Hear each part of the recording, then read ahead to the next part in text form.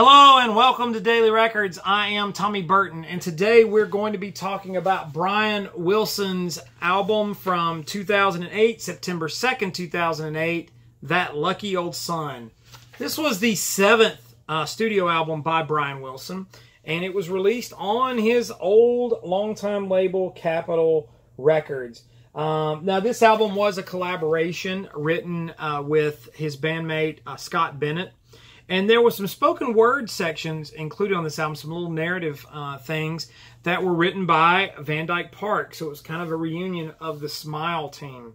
And a lot of the album revolves around the theme of that song, That Lucky Old Sun, the Frankie Laine song that was made popular, kind of brings it around. But this album is a love letter to Southern California. And so it's kind of constructed as a concept around these sort of five rounds with these spoken word sort of things, these narratives that are brought in. And it harkens to a time and a period in Southern California. And like I said, it's a love letter to those sounds and that type of lifestyle.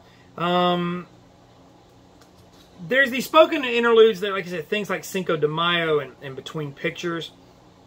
They talk about places, locations like Venice Beach, the Los Angeles film industry, and of course, like landmarks that are there. If you've ever been to Southern California or Hollywood in particular, the Hollywood Bowl, and so it's definitely filled with that sort of imagery, and there's a lot of nostalgia that kind of pervades the whole album.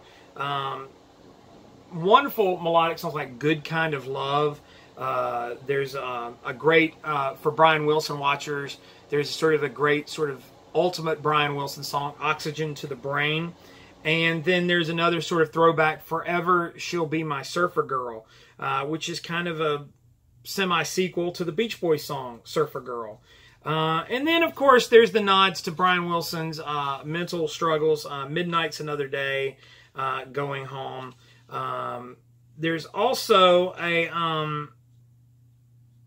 little interlude throughout. If you're familiar with the Wild Honey album, the outtake Can't Wait Too Long, that kind of shows up on here as well. But it flows together really nicely.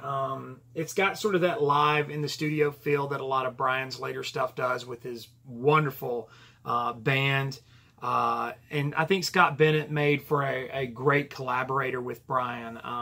Musically, Brian still has all the chops and abilities to write, record, and produce great music. And this to me is proof. This is what I would call a latter day sort of, I won't necessarily say comeback, because Brian's been on a bit of a comeback for the last several years.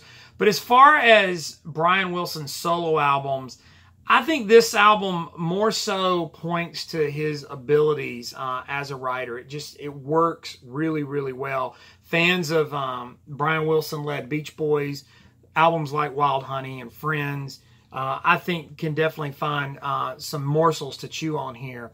And so it's a worthy album of the Brian Wilson name. And it definitely was the album we'd all been waiting for after he finally completed Smile. This album, while it's not as ambitious as Smile, it doesn't go out on as many limbs, but it is chock full of really, really solid production, songs, and arranging, and it makes for a great listening. I'm a big fan of That Lucky Old Sun. I think it's a great album. What do you think?